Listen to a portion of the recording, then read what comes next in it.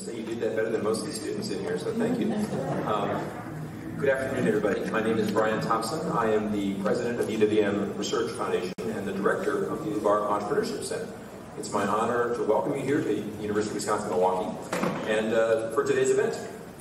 I want to acknowledge Senator Taylor and the other members of the legislature that are here either in person or online. I know there's a big online following for this event, so it speaks to the interest and importance of the event today. A quick note about where we are today in the UW Entrepreneurship Center. Our goal here at UWM is to make entrepreneurship and innovation part of every UWM student's journey. Not that we believe they will all go on to start companies. Some of them will. I love that.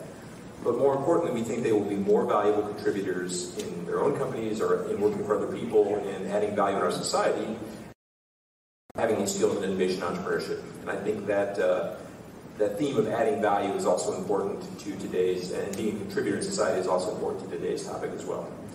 I also want to acknowledge the people that helped make this possible. The Lubar family and others, supporters of the work we do here. It's important and we're really honored to be a part of it. So with that, I will turn it over to Mike Nichols, who is the president of the Badger Institute, and wish you a successful program. Thank you.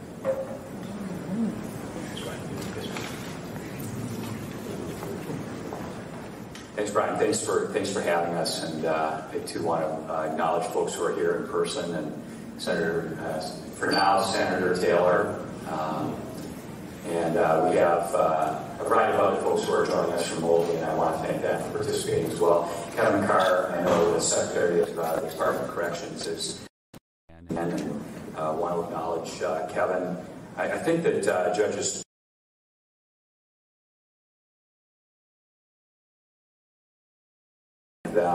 I also want to thank Kelly Thompson, who's our state public defender, is tuning in, and I also want to thank David Lubar. David, the Lubar name obviously is going to sound familiar. We are in the Lubar Entrepreneurship Center. David's also on our board and has really been instrumental in helping us move forward in a lot of ways, including on these really important workforce and corrections issues. So, and Brian, thank you for having us and for hosting us here. Reentry is a bipartisan concern. I was just talking to Senator Taylor about it. Enormously consequential. Senator Carr could probably give us the up-to-the-minute statistics, but there are currently approximately 20,000 people incarcerated in our prisons in Wisconsin.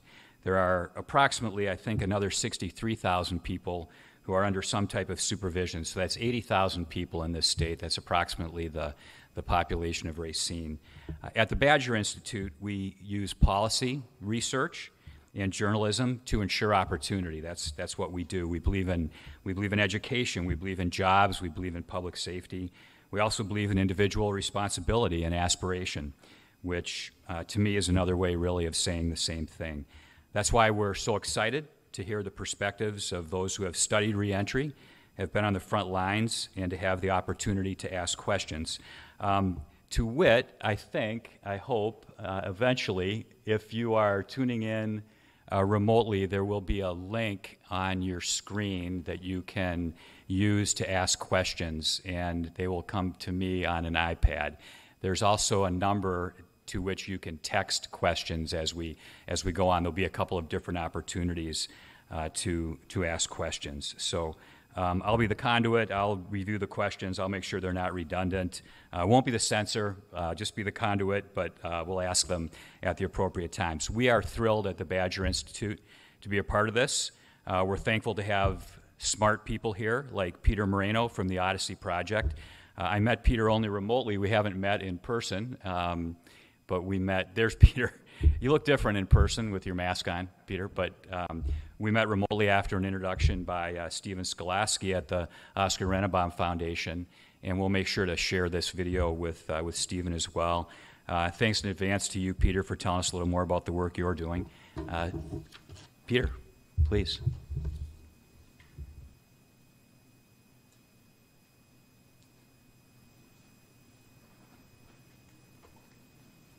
Thanks, Mike, for that nice introduction, and I'm going to try to dislodge here. Is it okay if I move around a bit? I'm okay with that. Thanks, Mike, for that introduction, and I'm very excited to be here with our guests from Nevada and also the exciting panel we're going to be having talking about the work that's being done on the research end in reentry. Can we go ahead and put up that slide, please? I'm going to talk a bit about three things. One, the Odyssey Project and how it came to be at University of Wisconsin-Madison. Thing is how Odyssey Beyond Bars grew out of the Odyssey Project and as a part of the UW System Prison Education Initiative. And then third, very briefly, why I'm here and why we're excited about this issue and why we're excited to learn from our guests we have coming later today. So the Odyssey Project is now in its 19th year at UW-Madison. It's a part of the university, and it began as an education outreach project, working with folks living in poverty in the community in Dane County. And the idea with the Odyssey Project is to give folks who maybe are not in a position economically where they have had prior access to higher education opportunities, but have the curiosity and the desire to learn, give these folks an opportunity to get a taste of college, and at the same time use that as a kind of jumpstart program, combining it with wraparound supports like advising and tutoring, alumni support, so they can use that experience in the Odyssey class as a springboard to a college degree. Not all of our students go on to college degrees necessarily, but most of them do go on to more college, and we're finding the other aspects of the impacts on folks' lives after they take the Odyssey program are becoming evident in other ways. So because this is focused on people living in poverty, we're paying attention as to the economic impacts of involvement in the Odyssey program. What we're seeing is people who go through Odyssey, their household income after a period of average 5 or 6 years goes up by about $18,000 a year. We're finding that although not all of them have earned college degrees, they are going on to more college. They're talking to their kids about more college, so most of our students say they're better able to talk to their children about the importance of college. Their kids are starting to talk about not if I go to college, but when I go to college. So we're seeing a lot of these ripple effects of the Odyssey program, especially as we continue to grow and take care of our alumni. So I've mentioned alumni a couple times. That is a huge part of what Odyssey does. So we have a part of Odyssey called Onward Odyssey.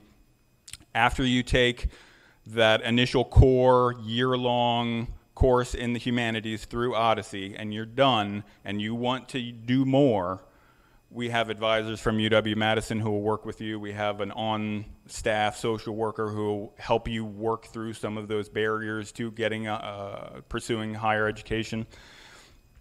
And in general, just creates a sense of community around those learners and those aspiring learners that want to go on and recast their lives through the lens of education. So that's what Odyssey is all about.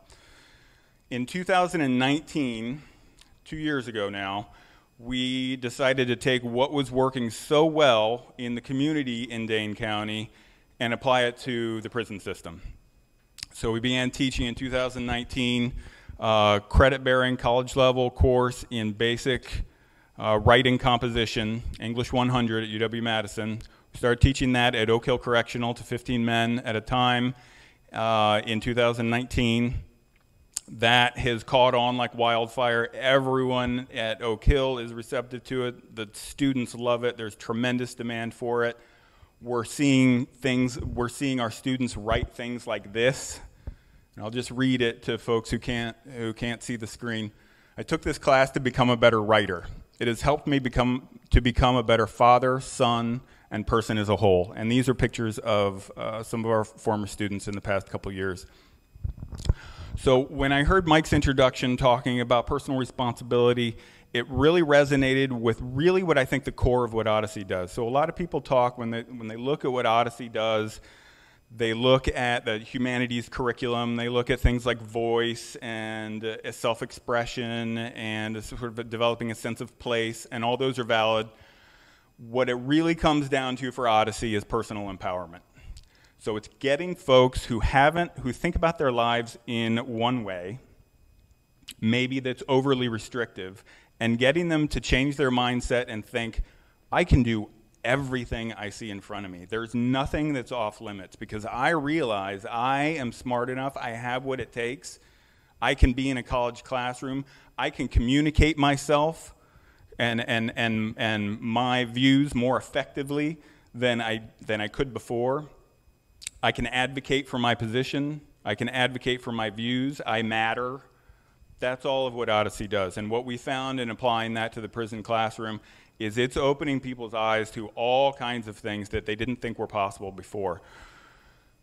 That is what brings me to my third point, why I'm here and why I'm excited about what the presentations are going to be today and why I'm so excited to connect with all of you.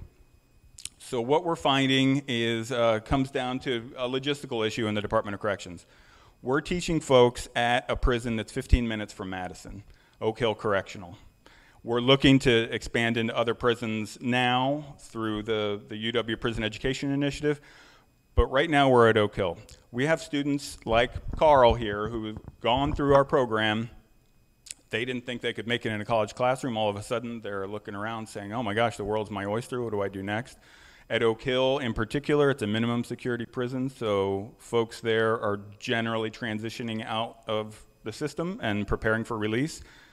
And guess what? A lot of them are coming back to Milwaukee. And we're getting calls every day now from our alumni who have gone through our program. They're in Milwaukee and they want to know what's next. They caught the bug it's through our program. They want to know what their next move is in terms of higher education. They want to know how it fits into their larger reentry picture. As everyone here, I'm sure, knows, folks who are reentering have a long list of things that they're trying to balance in a new environment. So how does higher education fit into that?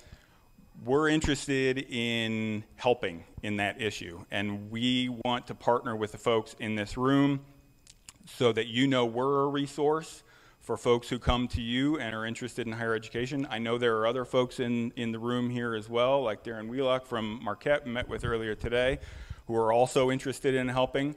We want higher education to be a part of that discussion that we're having in reentry, because in our experience, we feel like there's an avenue for at least some folks to self-actualize and hit that moment of personal empowerment through education that is not often available to folks as an option. So we want to make sure that's there on their radar and they have that available to them. I'm going to turn this back over to Mike to introduce our speakers, but I wanted to say again how much I appreciate being invited here, how much I appreciate being a part of the conversation. I feel like in reentry, a lot of folks in a lot of different places sort of look at it from afar and say, oh boy, you know, I wish that they would do this better, or wish that we could improve this kind of delivery. I think it's all up to all of us to roll up our sleeves and say, what can I do, what can my organization do to help this issue? Because I think it's an issue for all of us, and I think to the extent we can work together and find ways to collaborate for the folks we serve, overall we're going to be in a much better position. So thank you again for the opportunity. That was great, Peter. Thank you. I loved everything I heard.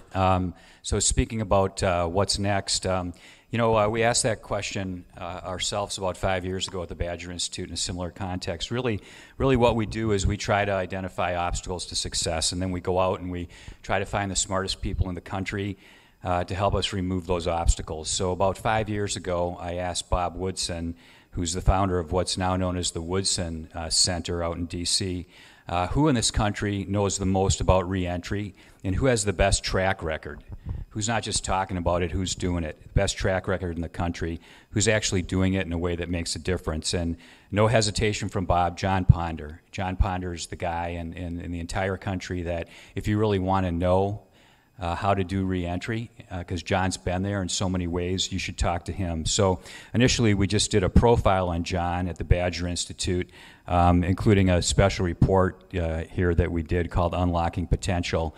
You might not recognize John. He actually looks younger somehow than he did in this one. This was 5 years ago. I'm not sure how that happened, but John's story is inspirational, and it's pretty amazing. John was a bank robber. In 2005, he pleaded guilty, spent years in prison. In prison, John found a Bible, and he found a purpose.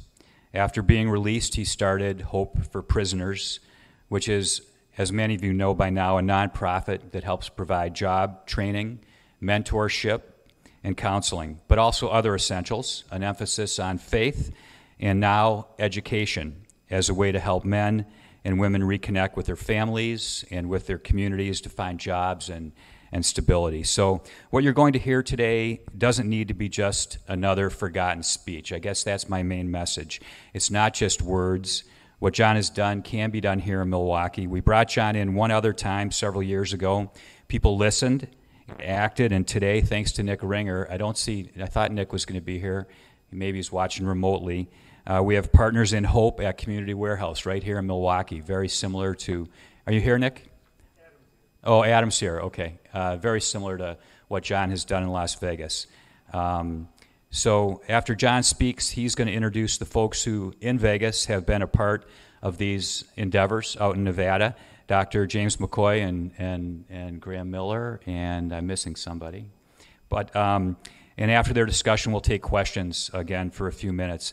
You might know, by the way, just one other quick thing, that 1 year ago, next Tuesday, John was pardoned by the President of the United States. It was said that day that John's story uplifts the soul, inspires action, and unites us all as one nation under God. I believe that. I know John well, and I think you will too after you hear what John has to say. John, thanks for joining us. John Ponder.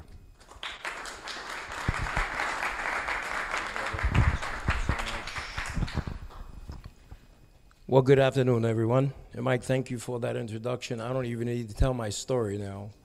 The gentleman from the Odyssey School, man, thank you so very much for what it is that you're doing. It's just indeed refreshing to know that there are people out there that are putting in the work that you're putting in and understanding the importance of education for men and women who are formerly incarcerated. If you were to ask anybody who has ever achieved any significant level of success in life, how did you get there? If they're completely honest with you, can admit that they did not get there on their own. And we know and understand if you would improve the caliber of how you're going to live the rest of your life, education has to be a huge component of that. And we're going to talk about that a little bit today. While preparing for today, I came across some studies, and I'm not a guy who follows notes. I'm all over the place. I'm not a guy who can follow a PowerPoint presentation because I'll be all over the place. And I'm not really a guy who could stand behind a pulpit, so to speak, without preaching. So when I get done with this, I'm going to have to move, because if not, I'm going to drop a sermon in this room and then ask for an offering afterwards. But when we talk about education, if you think about the things that are taking place in our country and the conversations that happen, I was very excited to know that there's going to be an introduction of the Pell Grants that are coming back, and I'm very, very excited about that. You know, the Second Chance Pell experiment in 2015 was providing Pell Grants to incarcerated students in up to 67 programs through post-secondary education in state and federal prisons. The program was expanded in 2020 to allow up to 67 additional programs to participate. And since 2015, over 22,000 unique participants have enrolled in Second Chance Pell programs across states in the federal prison system. In December 2020, the lawmakers expanded access to Pell Grants once again to include students who are incarcerated as long as they were enrolled in prison education programs that were approved by state or federal prison system and that they met all of the requirements. This expansion of the Second Chance Pell experiment will allow opportunities for students to apply the best practices in implementing and reinstating the Pell Grant eligibility for incarcerated students, and will expand the geographic range of the programs with the goals of including the programs in most of or all 50 states. Education plays a crucial role in people's ability to prosper and to advance. All too often, justice-impacted individuals are left out of the higher education landscape. Even for those who are serving lengthy or even life sentences, prison education has a profound and often life-changing benefits. There's a substantial reduction in violence and disciplinary infractions among those who are involved in prison education. The impact of education goes well beyond the walls of the prisons themselves, to your point, extending into their homes, into the communities of the incarcerated students.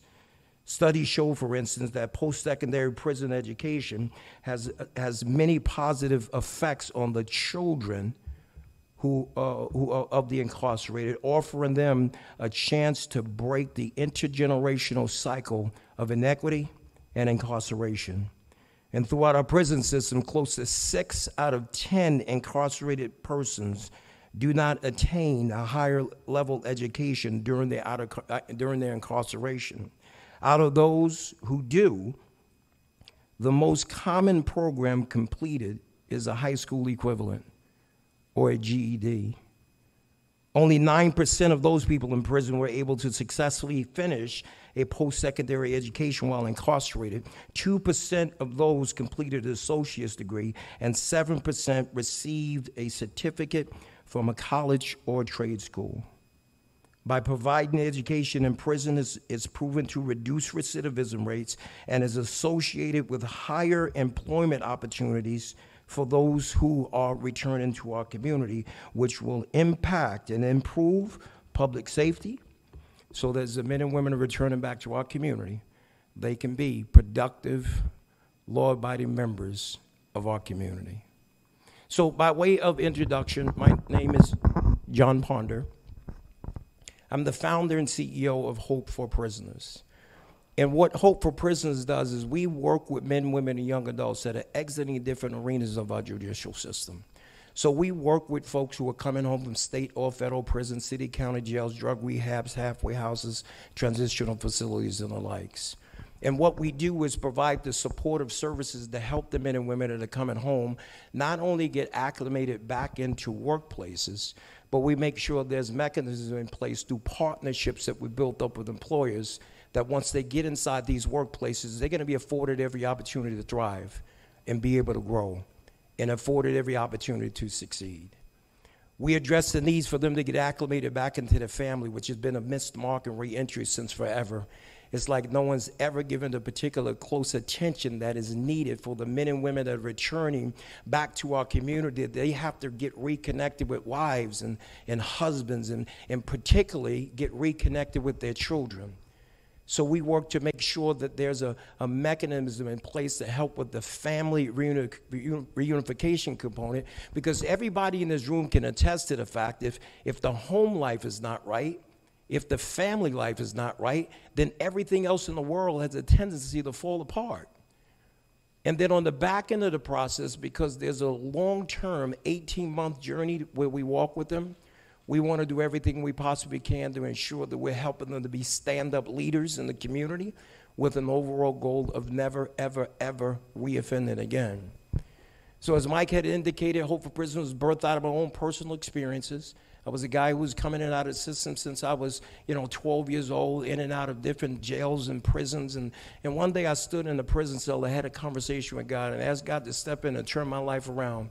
And 100% he did. And when my life went in that 180-degree turn, the mantle that has been placed in my life is to turn right back around and help other men and women who were facing those same challenges that I once had to face, to do everything I can to remove the barriers that are preventing them from being successful in life and to help to escort them up to the next level of life. So Hope for Prisoners was found back in 2009 when I came home from prison. And since that time, we've had the great privilege of working with over 4,000 men and women have been through our process.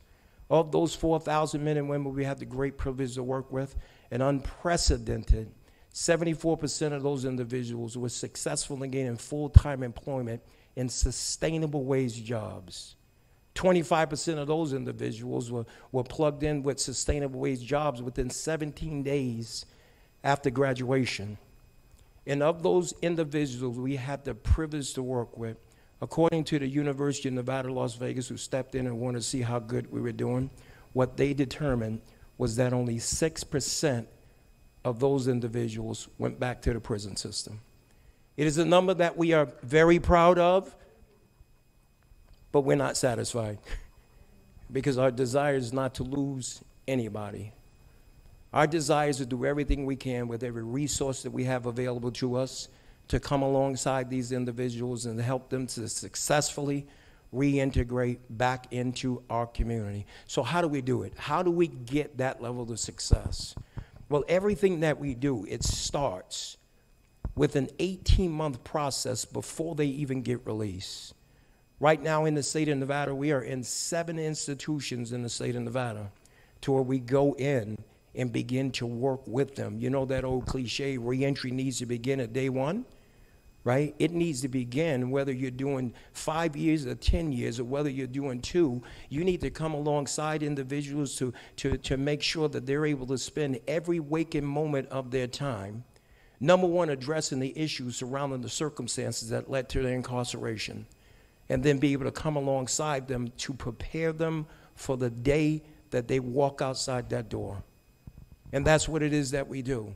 Not only do we go in and provide vocational training inside the prison system, not only do we go in and provide leadership training, substance abuse issues, so they can have an opportunity to address those things. We want to make sure that we're providing emotional wellness and addressing the trauma. But we also want to make sure that we're bringing educational opportunities for them while they're inside the system. The uniqueness in what it is that we do is that once they're released from the prison system, they're not just released into the community by themselves. For years we have done that. For decades we have done that, provided services inside the prison system, and the minute they walk out of R&D, they're launched out into the community by themselves. We have wasted time, effort, energies, and resources. The uniqueness in what it is that we do is we stay with them for 18 months in a mechanism. So there's 18 months before, there's 18 months after, where we provide a continuum of care. That training program stuff could not stop the minute they walk out. But I want you to imagine, if you will, all those things that I just discussed taking place on the inside, the educational opportunities. How about this one, the substance abuse? Right? For years in prison, we've been providing NA, AA, and all these good things. But if we launch them out in the community by themselves, back in the same neighborhood, guess what it is going to happen? They can go right back to that same thing. But as we're going into the prison system, developing relationships with the men and women so that the first people that they want to see when they walk outside that door is the people that they have developed the relationships with, so we can have that continuum of care. You don't have to start all over with your substance abuse treatment. There is a counseling team that are going to be there to walk with you. You don't have to start over with your educational opportunities, because we have case managers as mentors that are going to help do a warm handoff right back to the college campus, so there could be a continuum of care. We do that through intensive case management, and we do that through mentoring, where in our Las Vegas community we have trained up well over 500 men and women that serve as mentors. Now, these mentors are pastors and leaders from churches across Southern Nevada. These are leaders in other houses of faith. These are school teachers from our school district. These are professors from our university, right down to the Las Vegas Metropolitan Police Department. Now watch me smile when I say this. To where our local sheriff has given us an army of volunteer police officers that serve as mentors. I think the last count was 135. Never before in the history of reentry, nowhere on this planet, to this magnitude, has law enforcement gotten this involved in mentoring and training formerly incarcerated people coming back to the community. And that level of partnership has caused such a win-win on both sides of the equation. Because if you think about it, our goal is to get men and women who are coming home from the prison system, get out in the community, never reoffend again. In order for us to be able to do that, it starts on the inside with that character change. We have to develop in them a love, respect and appreciation for the rules and regulations out in the community. We found that something very magical happened when we brought them into relationship with the men and women who uphold the law. And if you flip the coin around to the other side, the tremendous benefit is that this is forcing law enforcement to view people coming home from the prison system who are truly fighting for a second chance, to view them from a whole other set of lenses. Our goal is to get them back out in the community, get them gainfully employed. The training that we have provided and the educational opportunities we have provided inside the prison system, and being able to partner with them with our partner and employers. And they're not minimum wage jobs. They're jobs where people are earning sustainable wages, where number one, they're able to take care of themselves and be able to take care of their family. We could not do that with the unprecedented partnerships that we built up. And whenever I travel around the country in settings like this, they always ask you, how you do it? How do you build that up? And people say you're the #1 reentry program in the country. How do you do it? I say to them that we cannot do that without the unprecedented partnerships that we built up with people in the community. I talked about law enforcement. You have to have a partnership with the Department of Corrections. If Department of Corrections is not fully vested and fully on board, it's not going to work. You got to have a partnership with parole and probation. If you don't have your parole officers at the table with the case management, you're pulling the person in two different directions. One of the other things that we found in our partnership with correction, this is why I'm so grateful that Adam Purcell and the great work that you're doing out here in Milwaukee, man, you are by far my hero to be able to have people who have been there and done that go into the prison system and be able to provide that training. It's those educational opportunities that that's going to lead to folks being successful. It gives me an honor and a privilege to introduce to you some people that we brought along with us. So you won't think that John Parnes is just a talking head up here. You know, from that partnership that we built up with the College of Southern Nevada, it has grown and exploded over the years. So from the College of Southern Nevada, I brought along with me Dr. James McCoy, so you can have an opportunity to hear directly from him. Also in attendance with me today is Mr. Graham Miller. Mr. Graham Miller has spent over 17 years inside the penitentiary, was introduced to educational opportunities while he was incarcerated inside Nevada Department of Corrections. And I'm going to give you an opportunity for him to hear directly from him what it is that he's doing today as a direct result of prison education. And in addition to that, I brought my other colleague, Dr. Carolyn Willis, who is a programs manager on staff at Hopeful Prisons, but when Graham was released, she was his case manager. And I would love for her to be able to share the conversation that she had with Mr. Miller, stressing the importance of the education. So if it's all right with you, I'd like to invite you guys on up to have this conversation.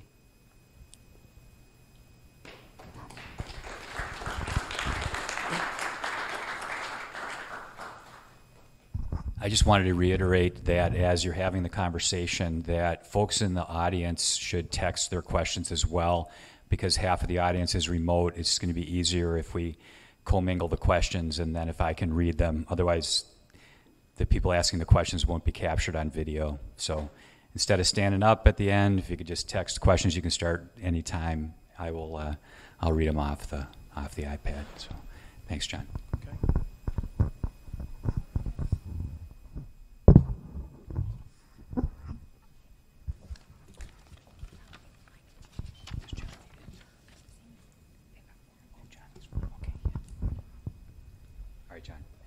Okay. Is that mine? So, Dr. McCoy, perhaps maybe you could start off and share First of all, tell everybody who it is and tell them about the work that we're doing and the position that the College of Southern Nevada has taken on prison education and what it maybe even what it looks like moving forward. You bet. Well, good afternoon, everybody. My name is James McCoy. I serve as the Chief Academic Officer for the College of Southern Nevada. It's a small little college in the desert of Southern Nevada. We service about 36,000 students every semester. And one of the things that I want to just give praise to right now, Mr. Ponder, is this man is visionary. When we talk about meeting students where they are, right? We talk about open access to higher education, equitable access to higher education. No matter who their mama is, who their daddy is, where they've come from, what crime they've committed, it's about creating that pathway to greater prosperity. We often talk, Mr. Ponder, right, about higher education being the great equalizer no matter what. And so when John came to us, when our legislature was about to meet in a biennium session in 2017, and we kind of put our heads together, and he says, I've got this thing called Hope for Prisoners, and we would like to partner with a higher education institution to provide that propensity for growth inside and outside those cell walls. And we looked at each other, I kind of looked at him, and I said, bipartisan? Prison reform? Reentry reform in Nevada? Okay. If you're in, we're in. And then he brought the community in.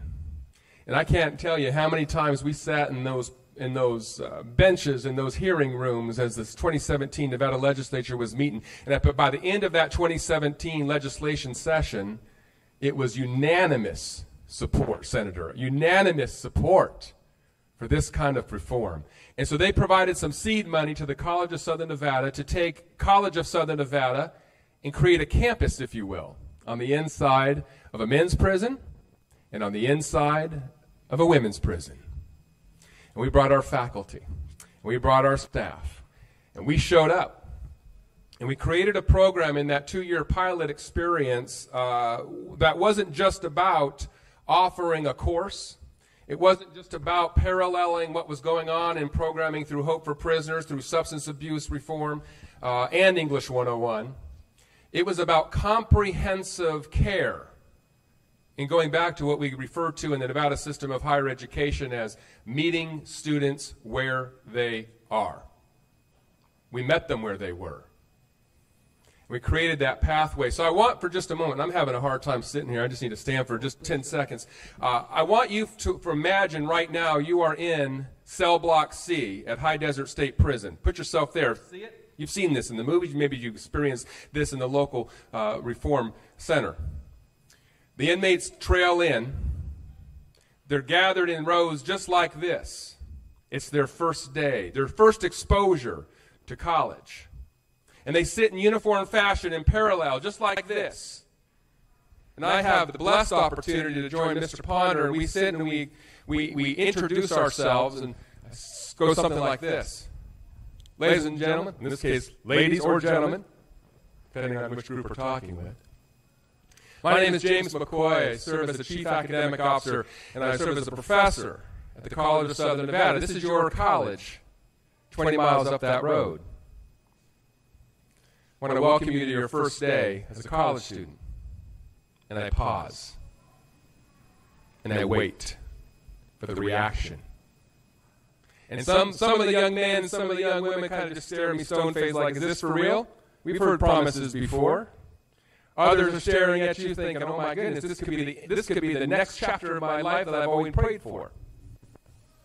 And then there's this moment, and John, I know you know this well, and Graham, I know you remember this, where we say, today, we brought a team of people.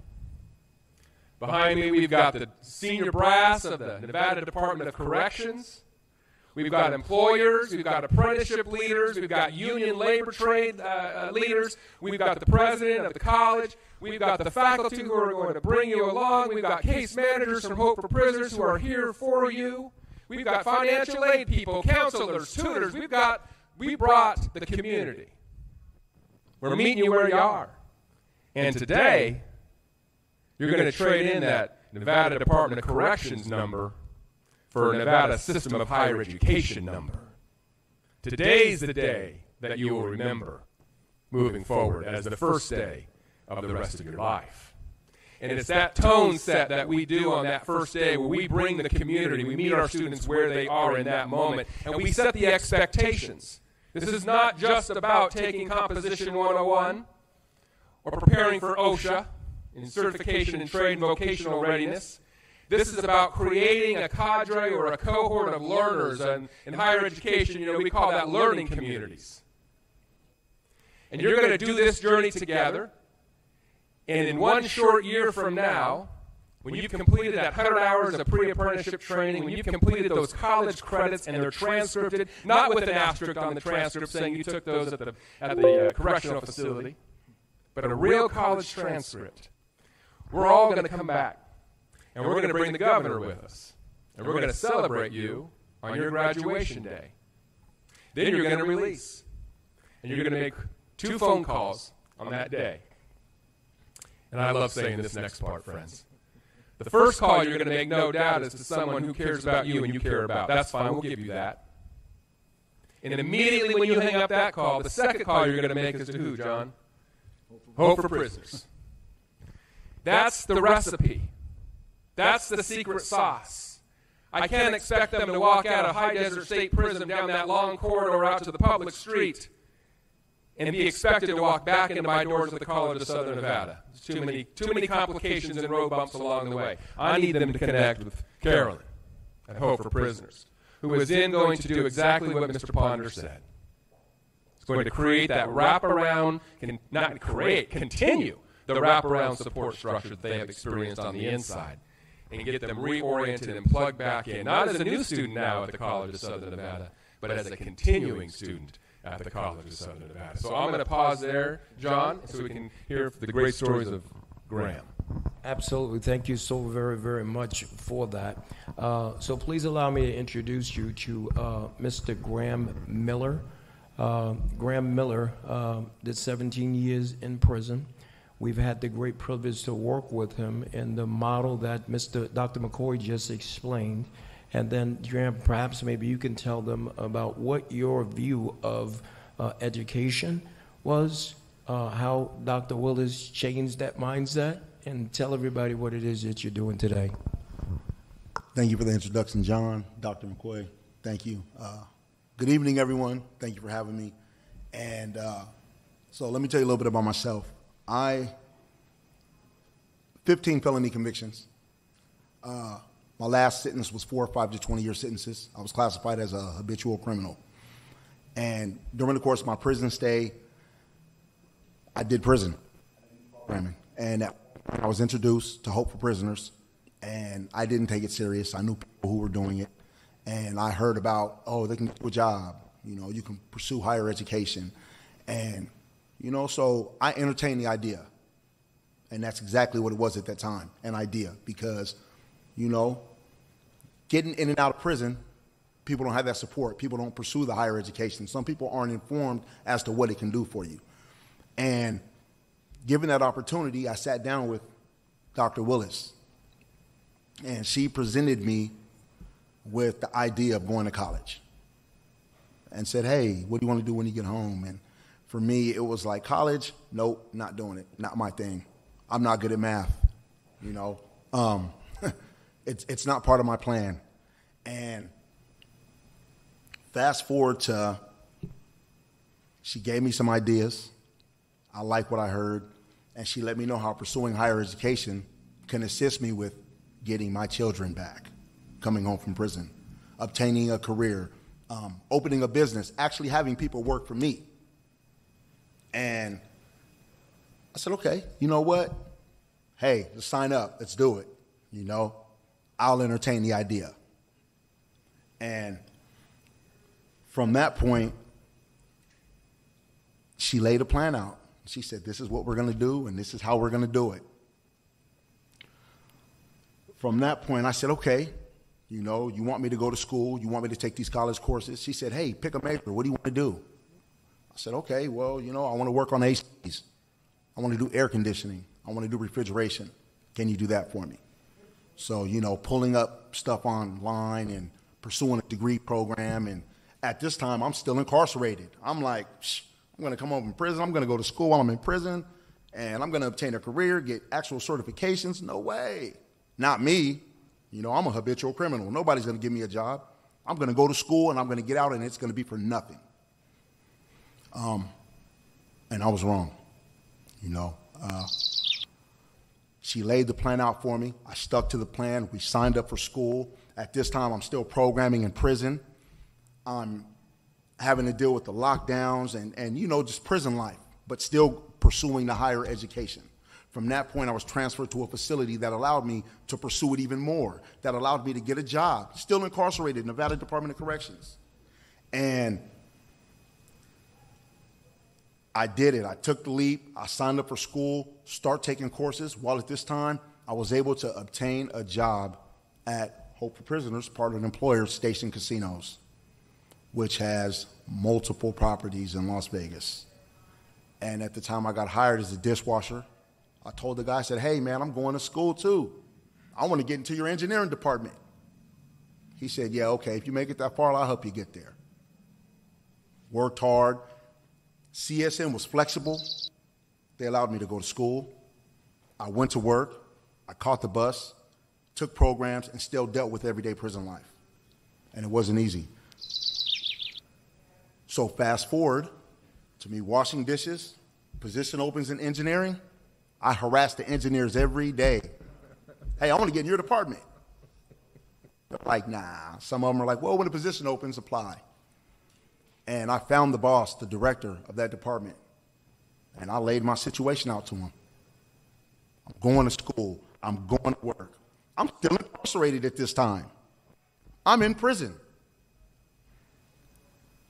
Basically, pursuing that higher education has allowed me to become a father. I have full custody of my kids. I am a general engineer at a major casino that has over 15 properties in Las Vegas, Nevada. I have master keys to the entire property, and I can walk into the soft count room where all the money's at. Basically, pursuing this higher education has allowed me to live my life on my terms. I'm currently still enrolled in school. I am pursuing my degree. I changed it to the industrial side due to my experience, and I'll be obtaining my degree next year at the end of it.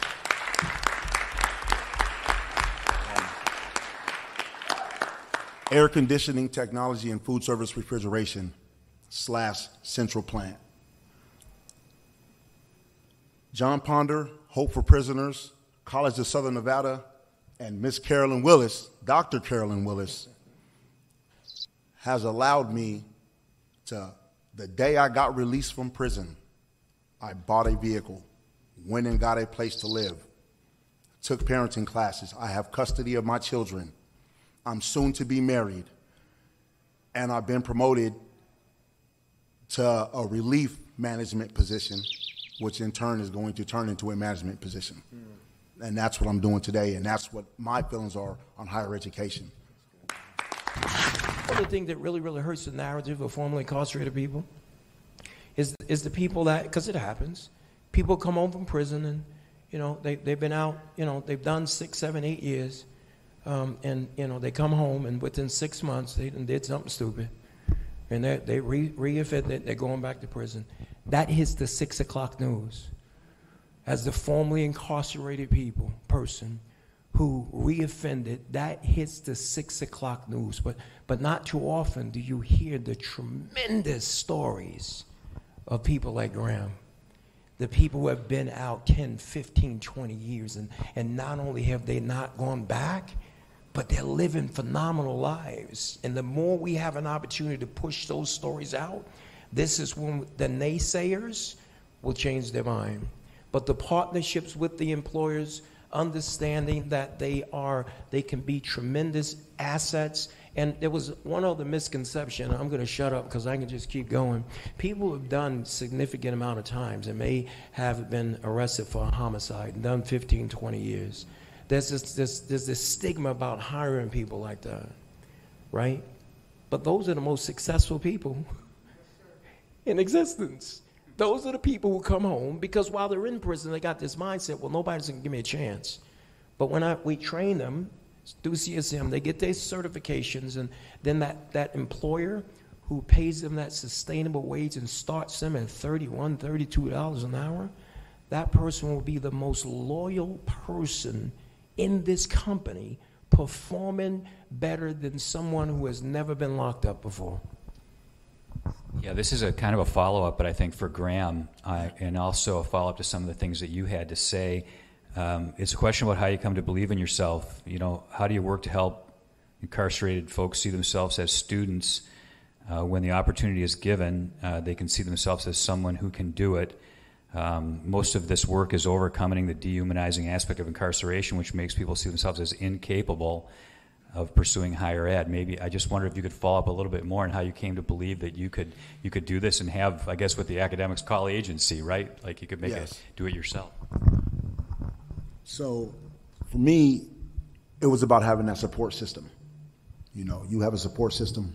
It's not only about believing in yourself. You know, when you have people who are willing to stand in your corner and they're genuine about what they say and what they do. I mean, how often in life are us as human beings just told what we want to hear? People tell you what you want to hear just to maybe shut you up, get you out the way, or move on. When you have people that are genuine, willing to help you and assist you, not giving you the keys, but giving you the roadmap to how to get the keys, you know, it makes you believe in yourself a lot more, you know.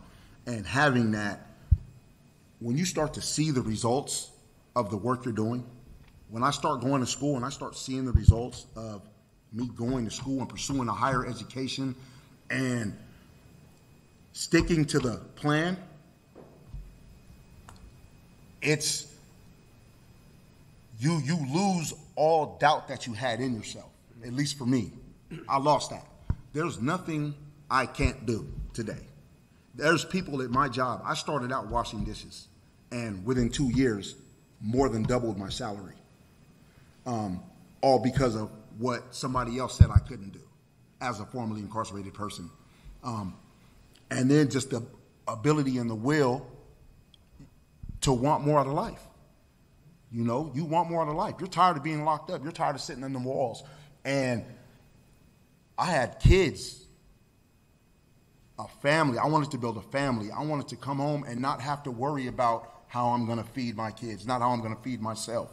You know, so the support system from Hope for Prisoners and CSN working with me and being flexible and understanding I had a full-time job, understanding that, hey, I have to catch the bus. Sometimes I'm going to be late to school. I'm going to get off school and have to attend a 5-hour class after just working graveyard. I'm going to be tired in class. And my professor was more than willing to work with me and understood that. So that gave me, all doubt went out the window. It's a wrap. I'm doing everything I want to do today plus more, you know. So when people have that support, that's going to help them move forward. I would like to add something as well. Like Graham said, one of the things as a practitioner that I found in giving people back the confidence that they need to know that they can accomplish anything is to see them as a human being. A lot of times during incarceration, you lose your identity as a person, as a father, as a mother, as a member of the community that you need to return to. And often it's the unspoken things that someone that has been formerly incarcerated that they don't say. You know, the emotional aspect that you don't want to talk about because you've been to prison and you should come home and you should be tough. And it's breaking down those barriers and letting them know that the person that's sitting on the other side of the desk, we do understand. We do want to see them succeed. We want to touch all those things and remove those barriers, because sometimes the barriers aren't physical. They're literally emotional. They can be mental. And those are the things that we need to be able to tap into to let individuals, as they come home to their community, know that they belong, know that they are a part of the community. They're not the sum of what they were accused of or sentenced for. And once we're able to do that, it literally motivates them, because the sense of belonging, that social bond that you need to have to be a part of something, if you're able to tap into that, you tap into their humanness and you let them know, we see you as a human being. We don't see you as what you're labeled as. So I think that is a huge factor, and that's what our organization prides ourselves in. There's no judgment. Whenever we meet with someone, it doesn't matter what your background is. The fact that you're there, I always tell clients, I don't care what you did yesterday. Today you're here telling me you need help. What matters is what you do moving forward from today. Also, John Ponder has a famous saying, I had to conquer the enemy on the inner me. You know? So you conquer the enemy on the inner me, then you'll have no problem moving forward. That was great, thank you. I think this one might be for Dr. McCoy or maybe for John. I'm combining a couple of questions here. It's basically about funding. Where does your funding come from? What percentage comes from where? Another person who sent a query in is of the opinion there's just not enough legislative funding. Is that where money has to come from? Are there other sources? I'm going to let Dr. McCoy take the first. I'll take the back. Well, sure. I'll start on the educational piece. No doubt what Mr. Ponder was talking about earlier today related to Second Chance Pell. Federal reform in the Pell Grant space with the ability to benefit is absolutely essential to move this forward to scale. Thank you, Senator. Pause that there, because when we talk about the ability to benefit and the reform work that happens on the inside with these kinds of secret sauce recipes, if we don't create the opportunities, and Second Chance Pell has proved this, right? I mean, we've seen this. We've seen this across the states. In these institutions that have Second Chance Pell, the propensity for the ability to benefit to continue on the outside of prison post-release only continues. So that kind of federal investment is important. Now, I know we've got to prove that, and we have proved that through our data. And so when we talk about the opportunity not just for a Second Chance Pell, but for just in perpetuity Pell. Just Pell. It's not Second Chance anymore. They're out. We're done. It's just Pell. Right. I think that's going to be really the secret sauce. Now, in the meantime, our state, in the great state of Nevada, has put some seed money into this to let us prove our case. And so we scholarship 100% of our students that are in the CSN Hope for Prisoners Prison Education Program while they're on the inside. And then we scholarship these students when they get out until they can get the financial aid that they need to support them and their families through this experience. And Graham's right. A lot of the times we don't want to just write that check, blank check, just like with all of our students. We want to make sure that they get a little, money in the game, right? Put a little bit of that engineering paycheck into the game. Put that skin into the game. I think just like for all of our students. We create that opportunity. And for Hope? Absolutely. Yeah, I think Dr. McCoy answered those questions. And a lot of our funding, yes, we do get Department of Justice money. We get Department of Labor funding. But that's not how we started out. Because we didn't have big track records and things of that nature. 10 years ago, we started out with a dream. And everything that we built up had come off of personal and private donations, right? People believing in the mission. And that was just the fuel to get us running so we can get our feet underneath us so we can build up that track record. And now we're in a position where we pick and choose whether or not this Department of Labor grant is going to fit what it is that we're doing, or this Department of Justice, or whether the kind of state funding is going to be able to climb into the vein of what it is that we're doing to proving the success, right, and making sure that we're not just grabbing funding, mission creeping. I got to say one more thing. This doesn't get said enough. It is cheaper to educate than it is to welcome these students back inside prison. Right? It's cheap. Pay now or pay later. I'd rather pay now and create productive members of society and neighbors by which I will have barbecues and volleyball camp with, right?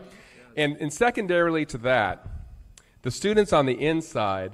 And this is fascinating data, by the way. This is 4 years of longitudinal data in terms of college success now.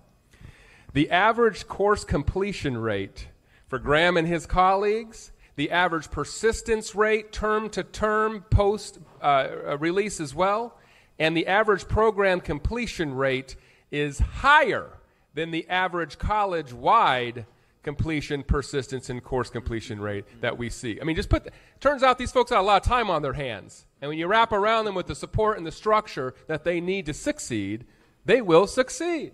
It's incredible. Pay now or pay later. In Southern Nevada, in the two institutions that we started this in, 90% of the incarcerated were going to be coming home.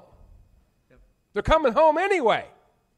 We ought to create that pathway for success immediately. Pay now or pay later. I like that. Absolutely. And if I just made the Odyssey, again, thank you so much for what it is that you're doing, right? And Dr. McCoy just made me think about this. One of the problems that we have had in the judicial system, in prison system, and again, I'm telling you from personal experience, is that the infrastructure of a prison system creates habits that are the exact opposite of successful reentry. In other words, the day-to-day activities inside a prison system can create habits that are the exact opposite of successful reentry. In other words,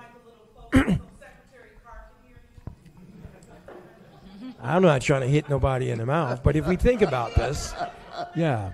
But if we think about this, if a person is allowed to get up every morning because of the infrastructure of a prison system, they get up every morning and they're able to do this particular routine every single day, 3 or 4 times a day over the course of a 10-year period, and it wasn't healthy, it's going to be impossible for that person to successfully re-enter back into the community.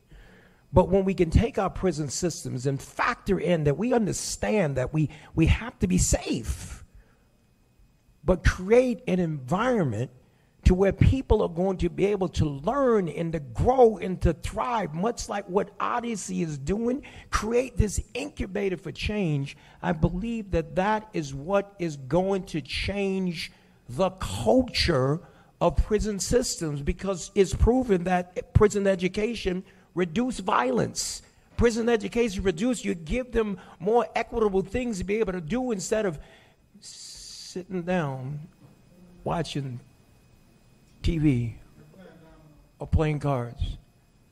The infrastructure of a prison system is going to create a habit. If we have an opportunity to choose those habits, think about the tremendous benefit it's going to be like on the back end of the door.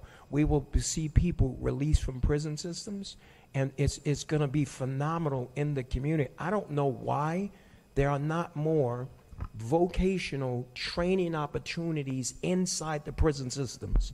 I don't care what prison that you're in, right? Because if you think about it, by doing that, and just like Mr. McCoy said, some people say we can't afford it. What is it costing us not to do it? But when we create these opportunities for them to learn and be able to tie that directly with employment, where they take care of themselves and take care of the family, and the reason why the entire community should get involved with this is because you're taking men and women who were former wards of the state, a burden to the taxpayer, and now they're earning these sustainable wages. They're paying taxes, and they become fuel in the economic engine of our community. What is it costing us not to do that? A follow-up question, I think, for Dr. Willis. I'll combine a couple. What are the degree options that you provide to those inside? Is it just general ed credits? What is it? And then a related question, how do you address the issue of having a great program at one facility? Can you replicate that elsewhere at multiple sites? And are there security classifications in some places that prohibit you from having programs that are available elsewhere? So a lot of questions combined for you.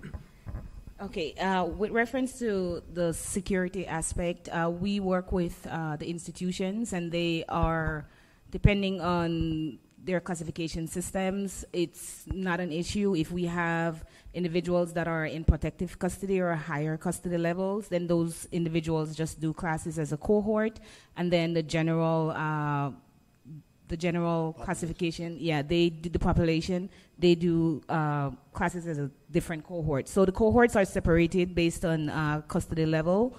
When it comes to classes that are inside the institution, it depends on which institution it is in.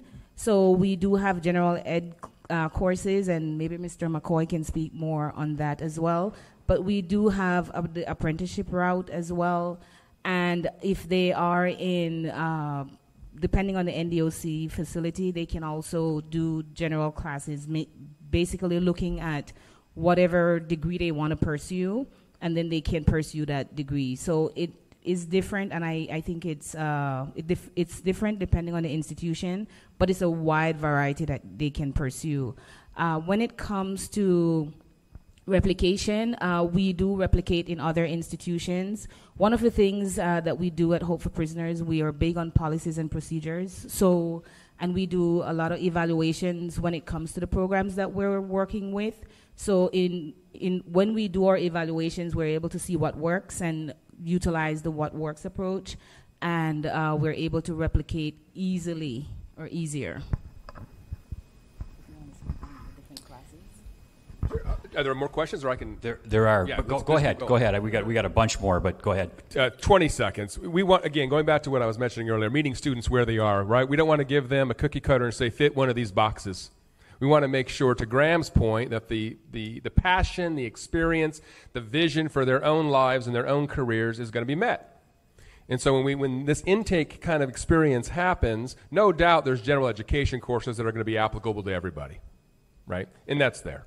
But when we talk about the opportunity then for trades, for example, the vocations, the apprenticeships, the unions, the employment that comes along with that, those are kind of created as each student needs them. And I just want to say real quickly on scale, that 2-year legislated pilot in 2017 is about a $300,000 investment is all it was, pennies in terms of a state expenditure.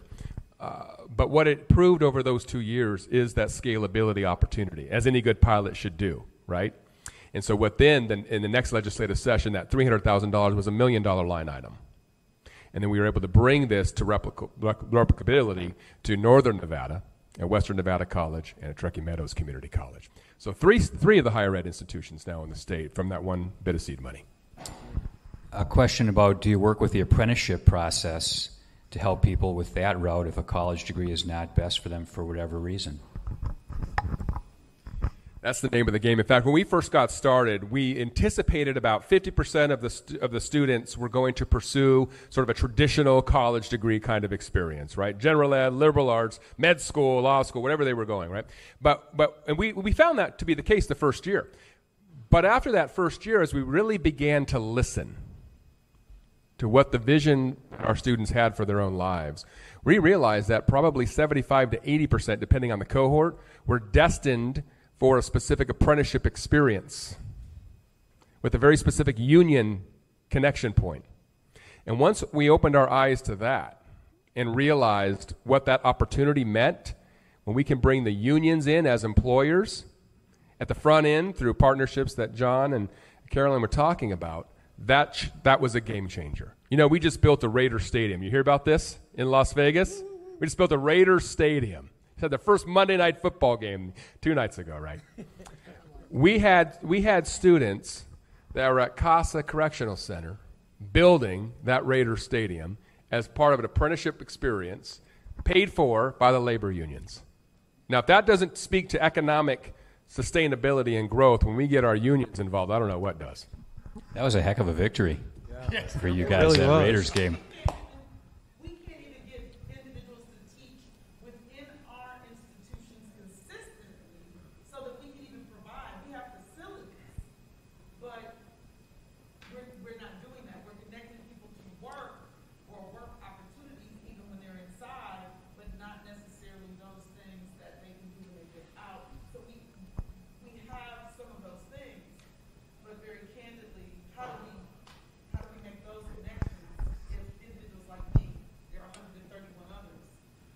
It's the training, and again, I used those 2 words.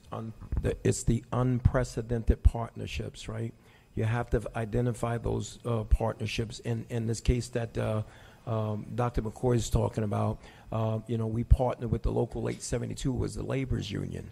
Right, so we went and shared the idea with them, the vision with them. They had some folks that were foremen that were looking to retire and wanted to come in and train our folks to get them, pre-apprentice. It was a pre-apprenticeship program so that when they get released, they can go into the apprenticeship program. And when I tell you that they were building the Raiders Stadium, and some of those guys was making $45 an hour, working 60, 70 hours per week. But again, that kind of money is really good money. Those other partners that you need to bring in, so we partner with J.P. Morgan Private Bank, so they can come in and teach them that financial literacy, so that when we're getting them these really good jobs, what they think is a blessing 6 months down the line is not going to be a curse to them, because they have that financial literacy. So it's got to be a holistic approach, bringing those collaborating partners to the table that are willing to help put in the work. Just a couple quick ones. One more for Graham. This is a paraphrase. One of the questions was, do you think vocational training should start in high school? But let me paraphrase that and just say, is it ever too late? Absolutely. Vocational or gen ed or whatever? Absolutely not. For me, I'm not a spring chicken anymore. And I wasn't upon the time of my release. And I wouldn't have thought that at this point in my life, it would have taken me 40-something years to be able to get ready to buy a home, have a couple vehicles, have custody of my kids. A vocational program is important at any stage in life when you're ready to make that move. You can be 50. There's a gentleman that just came into our apprenticeship program in Station Casinos as a junior engineer, and he's 58 years old, just because that's a career he wanted to pursue. So it's never too late. It's never too late. Thank you. Hey, John, we got about 2 more minutes for a question that I think is for you. What's really unique here is the transition process. There are a lot of places in America that have some education programs, probably not as good as the ones that you offer. But the real key, it seems to me, is how do we transition people that are getting education, back into the community, back into jobs? What are the major challenges, John, in achieving that, and what do we have to overcome to get to where you are? Right. So we can probably stay here and it'll go more than 2 minutes, but we know and understand that there are several things that we need to address in helping formerly incarcerated get back into the community. We address the needs for housing. We address the needs for training, employment, family reunification, and transportation. Right, so there are many barriers, but I think that we do such an injustice if we do not get into the system early on so we can be able to identify the barriers. We have to be able to go in and do a needs assessment and say, what is this person going to need the minute they walk out the back door? And we get out there in front of them to make sure that we can do whatever resource we have to be able to put those things together. So, I'm sorry, we've got some other great questions. We just can't get to all of them right now, but I think we could probably share John's information later on so people can maybe follow up with you directly if that's not too presumptuous on my part, John. No, please do.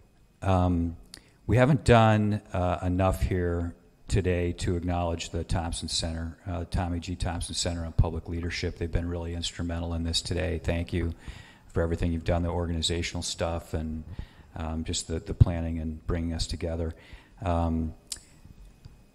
So before I introduce some folks who have benefited from their interaction from grants from the Thompson Center, I want to thank all of our guests from Nevada for coming out and sharing your experiences with us. What you've done is admirable, and I think we can learn so much from you, and thanks for the effort coming out. We really appreciate it. Thank you.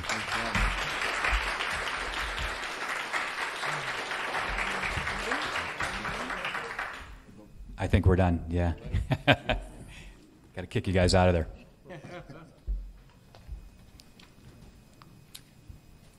Thanks, Graham. We've got about half an hour left. I want to introduce 2 folks who are recipients of the Thompson Center research grants. Dr. Tina Freiberger's Dean of the Helen Bader School of Social Welfare here at UW-Milwaukee. She is, she's done so many impressive things. I hope I can do her justice. Has spent a lot of time and effort researching courts, sentencing, juvenile justice, racial and ethnic issues in the criminal justice system, evaluates programs related to juvenile offending, mental health needs of youth, and the effectiveness of work programs for probationers and parolees, among many other things. She's the recipient of a Thompson Center research grant to assess a vocational training program to prepare Wisconsin's prison population for skilled employment, and a whole bunch more. I hope I did you a little bit of justice there. Thank you for joining us. Dr. David Pate. Dr. Pate is the chair and associate professor of the Helen Bader School of Social Welfare here. Also, an affiliated associate professor of the Institute for Research on Poverty at UW-Madison, and an affiliate with the UW-Milwaukee Institute for Child and Family Well-Being. Dr. Pate uses qualitative research methods to examine life course events of African American men and boys, and is also the recipient of a Thompson Center research grant, this one to examine services for returning incarcerated persons transitioning back into their communities. So I'm hoping each of you can share your experiences and knowledge with us. And again, I just want to encourage folks in the audience and at home just to text or use the link to send questions in, and then we can have a question and answer period in 15 minutes. And then we'll have 15 minutes for questions, and I hope that works out. So thank you. Okay, well, thank you for that nice introduction. And hello, everyone. I'm happy to be here. So I do want to say that this project was the result of a grant from the Tommy Thompson Foundation. And I did work with a co-PI, Rebecca Conkle. Can't hear me? Thank you. Is that better? Would it be better to use this one? All right. Good? This one? No? All right. There we go. Okay. I worked with a co-PI, Rebecca Conkle. She couldn't be here today, but she is also in the Helen Bader School of Social Welfare and assistant professor in criminal justice and criminology. So this project was an evaluation of a work program that's done in Wisconsin prisons. And just to kind of give some context to our study, as an introduction, we find that about 75% of all incarcerated individuals return actually back to prison, that they recidivate. And when asking individuals who are incarcerated what they're most concerned about, one of the things that comes up, the majority of them say that they're concerned about their ability to find employment and to find sustainable employment that can pay a living wage, in which that they can support themselves and their families. And we find that employment is in fact highly correlated with success, with decreases in recidivism. And individuals face a lot of challenges and a lot of roadblocks in securing employment. So they have discrimination and stigma associated with previously being incarcerated, as well as we also find really large pay gaps. So oftentimes when they do find employment, it's for lower paying jobs. And there's a large pay gap between those who are incarcerated and those who have not. So, the question is, what can we do about this, right? How can we change our outcomes? And some of the things in literature that have been found to be successful is to offer some kind of vocational and employment programming while people are incarcerated, and also giving them real work experience while they're incarcerated. And it's very important that they're in professions where they can find jobs and find jobs very quickly after they leave the institution, because all of these things have been strongly linked to lower recidivism. So the program that we evaluated was the CNC program, and I'm not a technical person, I'm a social science.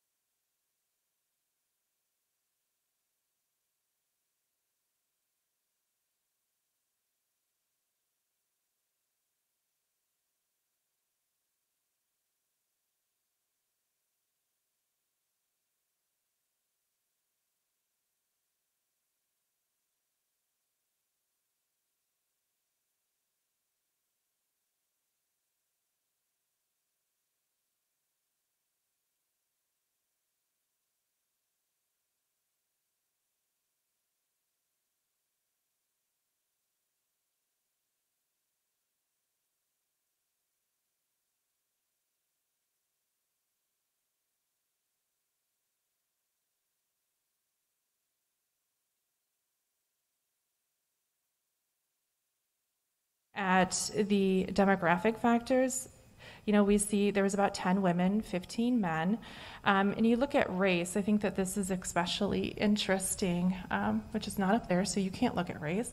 But we see that the majority of individuals, thank you, were white. And when we look at the full sample, so as I mentioned, we are doing a quantitative piece to this study, we see a similar thing, where the majority of the individuals who have participated in the CNC are white. It's about 67%. And that's likely due to the fact that there's a lot of requirements to get into the program, and why those things are probably necessary for people to be prepared to enter into the program. We really want to be careful that we're taking a very close look at things like that, because that's how we really get a lot of discrimination into our criminal justice system. So it's a lot of times not overt discrimination, it's instead having these criteria that match some people's past experiences better than other people's past experiences. So this is kind of a red flag here that I think it would be wise for the program to kind of step back and look at what's going on there, because we know that over 40% of our prison population in the state is Black. So clearly we're selecting individuals into the program that doesn't represent the actual population. Also, of these 25, all of them had a high school or GED diploma, which a lot of our prison population, again, does not. As we look some more, so when we look at their employment backgrounds, most of them had been employed. Quite a few of them had been fired in the past, and the majority of them had a length of employment that was 36 months under 36 months. Sorry. Okay. If we look at employment 6 months before incarcerated, again, most people were, and most of them were employed full-time. And then if we look at the average hours worked, it's a little bit skewed because of all the zeros. It was really, the median was closer to that 40 hours. And then the average pay was about $12 an hour. However, that was pretty heavily skewed by the fact that two of our individuals had committed white-collar crimes while they were employed at jobs that were really well-paying jobs. So they kind of skewed that hourly average, where if we looked at the median, it was closer to minimum wage. Okay, so the results from our focus groups is that the participants stated that they were in need of well-paying jobs, a stable career, and they were really concerned about having an employer who was willing to hire them despite their criminal record. And they all discussed a need to provide for themselves and their children, so make a livable wage. They felt that CNC would allow them to have stable and well-paid job, and it would be a stepping stone. It would be a career that they could advance in, that they could make more money in as they went forward. And it could help them build respect and trust in others. Like the last panel talked about, a lot of it is just giving people a chance and then letting them prove themselves, so then that they can then, go from there. And also they felt that it would give them a better chance of desisting from crime. For the program improvement, all the program improvement actually came from our male participants, and a lot of them talked about really the need for some kind of community release where they could actually go out into the community, because you remember the women went to Gateway College and took their classes, where the men were in the trailer on the prison grounds. They also asked for a larger classroom, more access to machines, more time to practice. And I will tell you, they allowed us to tour the trailer when we were doing this study. It's really tight in there. It's a very small trailer. They're all in there, and those machines are humongous. So I think that's a reasonable request. And just more hands-on kind of training and things that would allow them to kind of advance their skills as they go. Okay.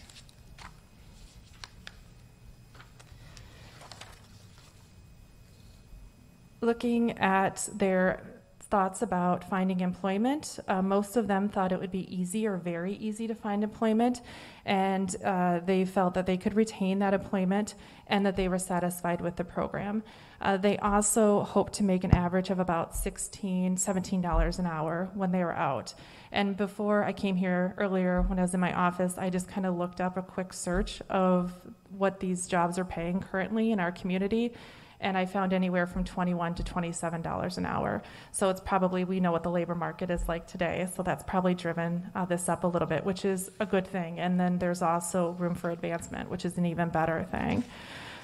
When we did the interviews with the key staff, you know, a lot of what was said in the last panel really just highlights what was said to the key staff said. They just said that the participants, the students, were incredibly dedicated, a lot of really great teamwork. One of the instructors said this is the first time ever that individual has had a class that had straight A's, and that's including all the individuals who were incarcerated who went through the class, as well as all the community members who went through the class. So just very high performing. But then the staff also did agree that some of the requirements were just a little bit too high. There was a very long waiting list for the men at RCI to get into the program, so just having a greater capacity for individuals. So if we talk about some of the challenges of our study, so as I mentioned, we had planned to do a quantitative assessment of the program also.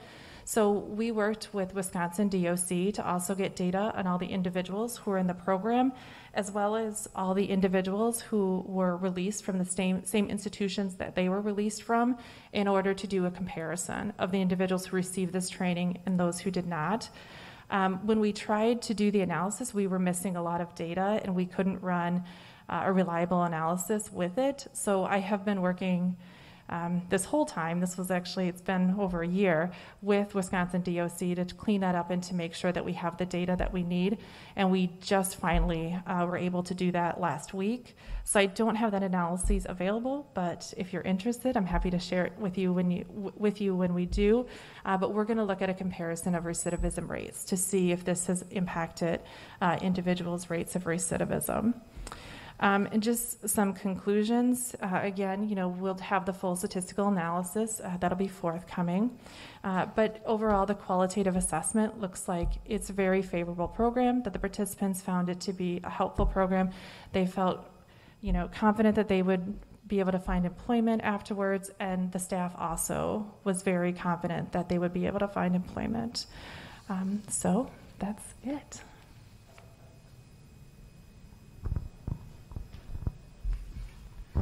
Thank you, Tina. My research focuses on a purely qualitative exploratory audit design research project. The way this project came about was that I was approached by a number of agencies within the city of Milwaukee to look at what are some of the inefficiencies as well as the effectiveness of reentry programs in the city of Milwaukee. My work has been with men since 1997 in the city of Milwaukee, where I've done a number of exploratory work and a number of research projects that really raised a number of issues that where men had all the well-intentions and motivation to be employed, maintain employment, but there was often a number of policies that would hamper their ability to be in that employment, anywhere from child support payments to administrative sanctions to a number of other issues that I fully didn't understand. And so I was really excited that a number of agencies wanted to do this exploratory audit project, but also very excited that the center wanted to fund this opportunity for me to see, just explore for an exploratory matter, what was going on in the city of Milwaukee, and also what were some of the concerns that were being raised by men who were returning from prison with a number of offenses. As you can see in the next slide, there's a number of agencies that worked with me. All of them were involved in the proposal that we submitted, and all of them worked with me. Men and women who offered this to deliver services, but also who were recipients of services, so that we can have a better idea of when we want to do a fuller grant, which we'll talk about later. I'll talk about later what we could learn from them. Next slide. As you can see here, there's three things that I wanted to highlight, and I forgot to print out my papers like my dean did, so I feel very inefficient here. But I have it on my phone, but I can't see everything. But one of the things that's really important about this project is that Wisconsin has the highest rate of incarceration of black males. And so this project focuses solely on black men and what are some of the barriers that black men face, in particular when they're returning to a city like Milwaukee where the population is 43% and above sometime. Also, all of the partners were really concerned that we were having repetitive services, offering some of the same things in multiple spaces, but maybe there could be a better way of efficiently using dollars from federal and state agencies that offer this money for, like, for example, driver license recovery.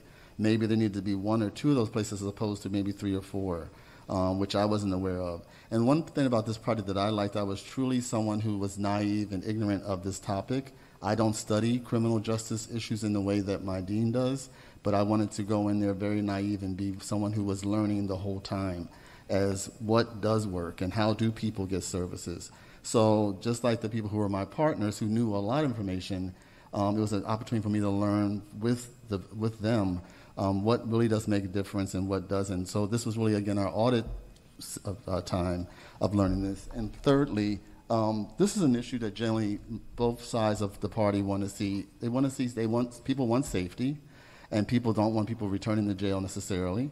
So this is an issue that I thought we could really get some collaboration around from a political vantage point, but also from a community vantage point of what we could do to move these men into a space where they were able to be self-sufficient, but also take care of their families and take care of themselves without consistently having the system be something they were a part of. Next slide. So the objective of our study was really to educate and mobilize stakeholders who affect returning incarcerated citizens. That was the main objective. I wanted to really know what were the issues that people face, what worked, what didn't work. When you're in prison, what was the transition to back to the city? What are you told? What is the post-release, pre-release? How do you work with a parole officer? I know there's a different name for parole officer now. They're called a community something. But anyway, I should know that, right? But I don't know it right now, but it'll come to me in a few minutes. But it was really me trying to, and I'm someone who studies policy as opposed to behavior. I look at how do policies affect people's behavior, and how do policies may help have people make decisions that are that are supposedly in their best interest. The other part of this project was to use this data to derive the realignment of the existing reentry service landscapes so that it's at scale with the risk, need, responsivity of Milwaukee's returning population. To really look at when someone is returning back to Milwaukee, how do you reduce their risk of recidivism? How do you reduce the risk that they violated something? How do you reduce the risk that also them not knowing? And I'd like, for example, in some states, people who have been incarcerated can't get food stamps, but not all men know that who are returning, or they can't get housing, and they can't live in the same area, or they can't get a job based on their previous criminal behavior. So it was just really important for me to do a lot of listening with a lot of people. So the methods that I used were qualitative methods that primarily consisted of focus groups and some interviews. I looked at a lot of descriptive data, and then I did some content analysis to see what were the major themes that were coming up over time. With the participant groups, it was important for me to talk to anyone who had committed a felony of some type and released from prison. And our group was very interested in not only having the populations that we generally talk about, but also I did a special focus group with men who were sexual offenders, because I just didn't understand that population myself, and it's a population that I had a hypothesis that, and generally qualitative researchers don't have a hypothesis, but my hypothesis was there is nothing for that group because of moral and state issues about what the crime is they have committed. And so I had a group of 10 men who were identified as sexual offenders, thanks to the help of Project Return.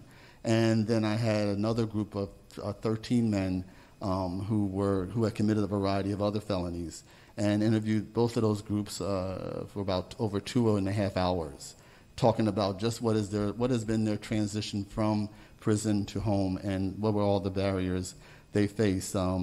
Their salary amongst the group was less than $12,000 a year.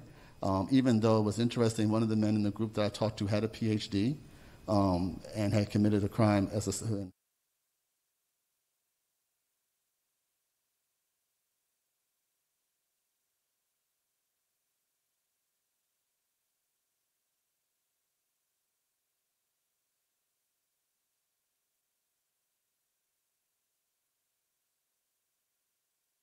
What am I learning here that we can use for a bigger grant? We also did a major focus groups I did with provider groups, and that was with 19 Milwaukee-based agencies. The total number of participants in that group was 42. There was the majority of them were males, ages 32 to 75. The average years of service was 13 years, and they worked in a variety of areas that you can see listed on the slide that's up there. The majority of them, in terms of the number of clients, I remember asking how many clients they all served collectively, and there was over almost 10,000 people they had served collectively. So I had a good idea that they knew what they were talking about, and the majority of them worked with the male population because I was focusing on males. Some of the primary themes that I heard from the men was this whole issue of survival. And survival to the point that when you are let out and your immediate thing that I didn't know was that you had to meet with your PO immediately within those first 24 hours, brought up all different kinds of issues from transportation to I don't know how to navigate the city anymore, how to use the cell phone, which bus do I use, or when do I get off, or who do I talk to, or how do I even reacclimate to being in society, was something I heard a lot from these men. So this issue of survival, and as well as survival within the community they came from, because if they don't know any place other than their own community, that was problematic. The issues of surveillance was a big issue for many of these men. They talked about that they're always in a space where they really still are not free from the prison system. Someone is consistently watching them or watching their behavior so they don't do anything, so it makes them feel as if they have no choice but to do a bad behavior sometimes. But that was an issue as well. The lack of support. Many of the men said if they knew they had someone who was going to support them when they came home, even before they came home, that made a big difference in their transition to being in a healthier and safer space. So the whole idea of support was really, in some of the programs I talked to who provided pre-release support, that's what many of the men were saying was the best part of why they were able to return to a job or return home or reconnect to their children, because the prison allowed for more pre-release services. Capitalism and what that means for many of them in terms of I have to work hard, and if I work hard, then I'll do better. And for some of them who had been in and out of prison, the whole idea that they did work hard, but some of the administrative sanctions made their life a little more difficult, did not allow for them to really do what was expected of someone in America based on how we define meritocracy and the idea of working hard. The last two is relationships. Relationships are very important. It depended on the service provider they had, for example, for pre-release and post-release. That made a difference, but also relationships, if they hadn't burned bridges with their own family, made a big, big difference for them being able to do better. And lastly, mental health. I'm sorry, we keep turning around. Mental health was a big issue that I think that we don't often even think about for men, period. That's men across all race, that we don't think that they also don't have issues of trauma and issues of depression. And I have often seen within the city of Milwaukee, with many of the people I've interviewed over time, that I think people normalize what they consider normal behavior, but they really are depressed. And because people have also not normalized that going to a therapist is not a bad thing, it could often be a good thing for you. But for many of these men, they talked about the idea that their mental health status did not allow them to work, did not allow them to reacclimate at the same level of speed that people desired them to do that. Next slide. I have to turn around. Some of the comments, and I'm not going to read all of these comments because we have very little time, and I have a child to pick up at 6 o'clock, so I have to be sure that I don't have to. But anyway, I got a kid to pick up. When I did get out, I forgot how a car moved, and I only did a year. I forgot how that a car really be rolling on four wheels, and I could just sit in the passenger seat and we'd just be driving. I got in the car feeling weird. I ain't been in the car in a minute. And when one of the men said that to me, I took a car ride for granted. I don't even think about why wouldn't you be acclimated to being in a car? But when you've been living in a prison system that tells you when to get up, when to eat, when to shower, when to go to bed, you know, your mind has to make a big transition to being able to make independent decisions, which takes time. So that was one of the things I've learned about the whole idea of how do I look at access to mental health when I do a bigger project, or do people access mental health?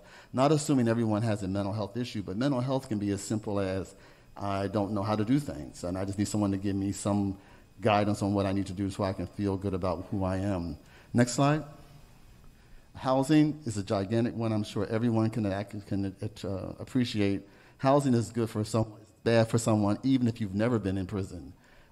We live in a system where if you need housing and you're someone who doesn't have a whole lot of resources, you're going to be homeless. And so many of the men I talked to had made some choices that probably weren't the right choices by connecting with someone as a place for a place to live, but may not have been the right choice, and therefore that may have caused other issues. But housing was brought up consistently.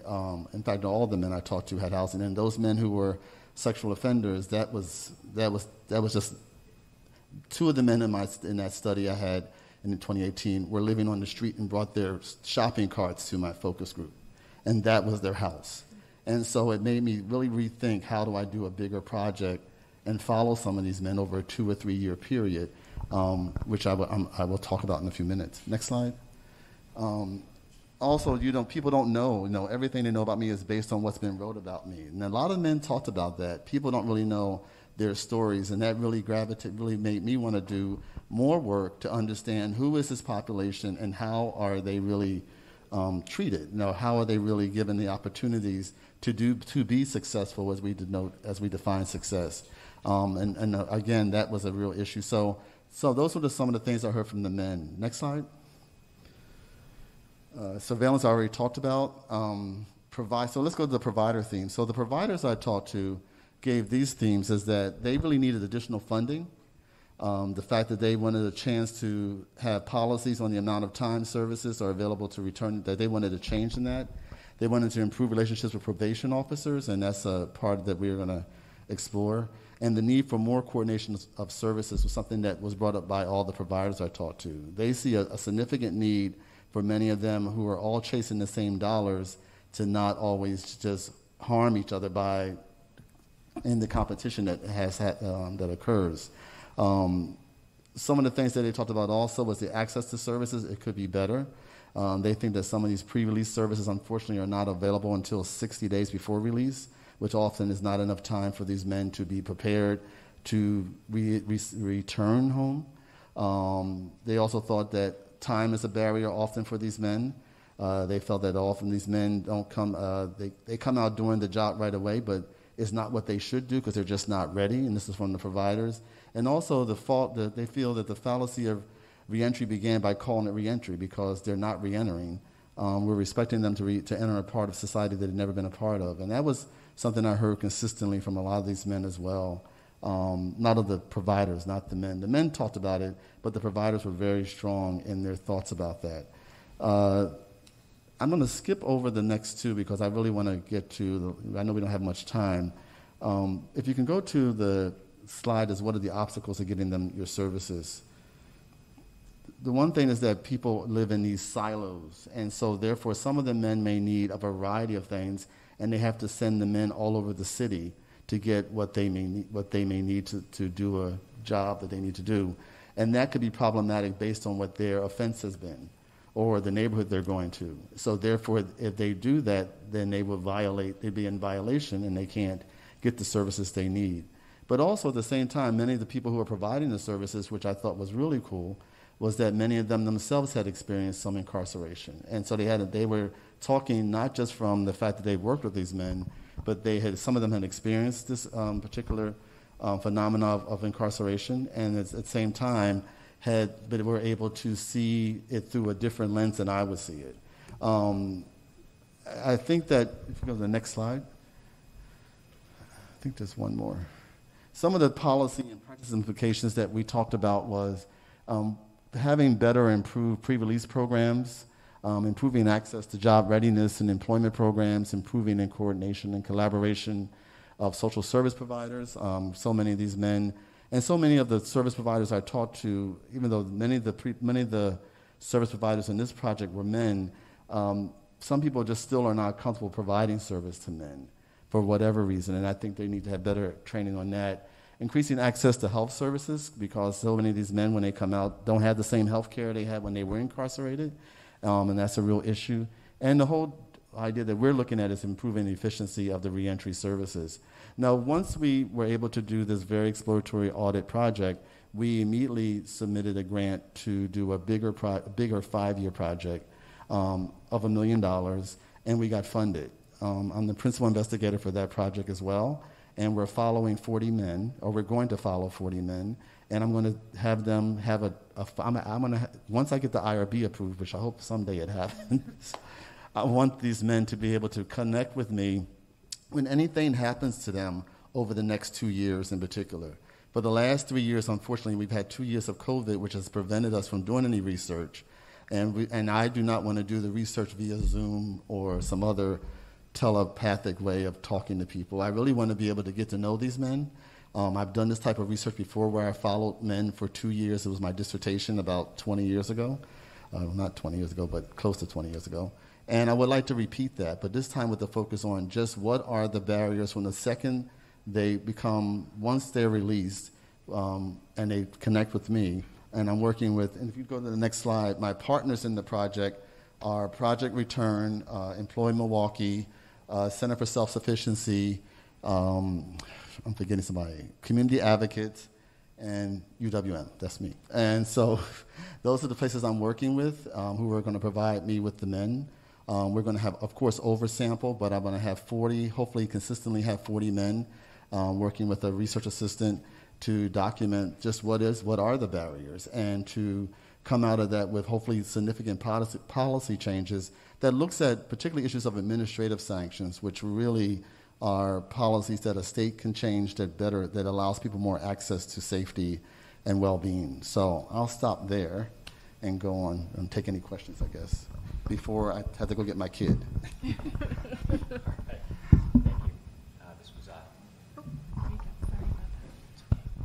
Thank you. We are running a little bit short on time, and I don't want you to be late picking up your child. This will be a tough question. It's so complicated. I think we just proved there are so many facets to this that we have to take a further look at. Could each of you maybe just boil it down, and if you can, just give me 2 or 3 of the most important things we can do, particularly in Milwaukee or Wisconsin, to reduce recidivism? I know that's a tough question. I know a lot more quantitative work has to be done, but can you focus on just a couple things that you think we ought to, we here ought to focus on? Tough question.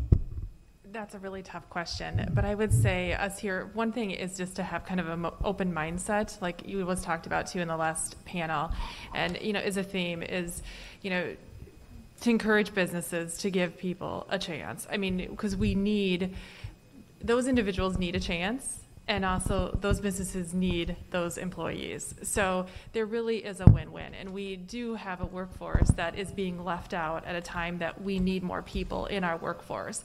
So it really is a good opportunity.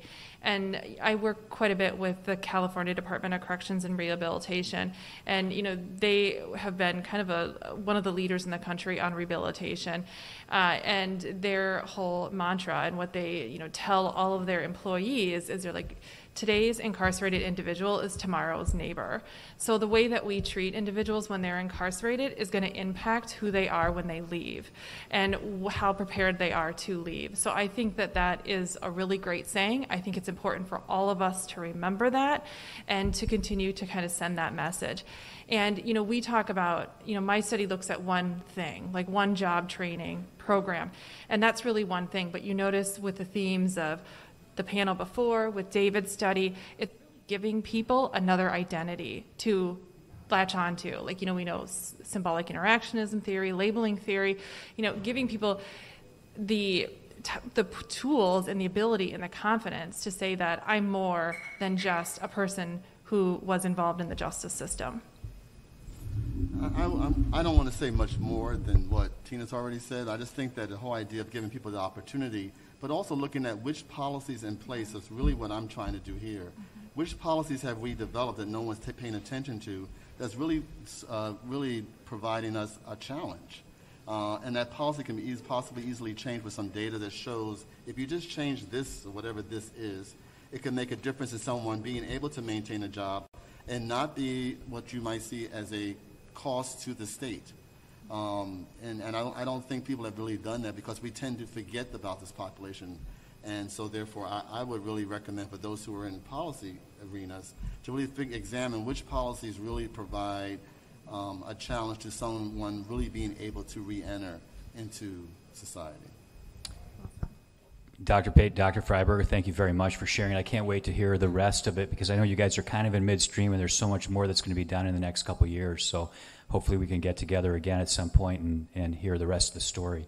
Thank you so much. On the behalf of the Badger Institute, I want to thank Peter and Odyssey and the folks at the Lubar Center for working with us. I wanted to hand over the microphone to the Thompson Center. Again, thank you so much for sharing this time with us and helping us organize this. So I'm going to hand it over to you for the wrap-up. Great, thank you very much. I'm Alex Talk. I'm the director of the Thompson Center.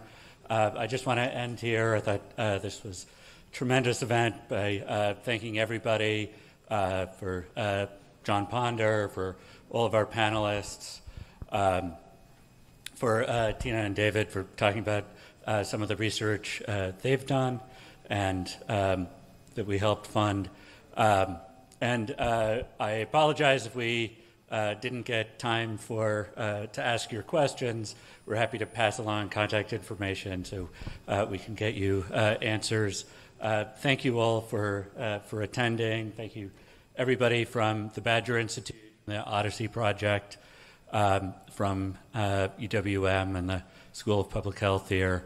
This has been great. This is our first event of the year. If you're interested in more of our events, please go to our website and also encourage you to check out our co-sponsors. And for those of you who are here in person, please help yourself to more food. We have plenty of food.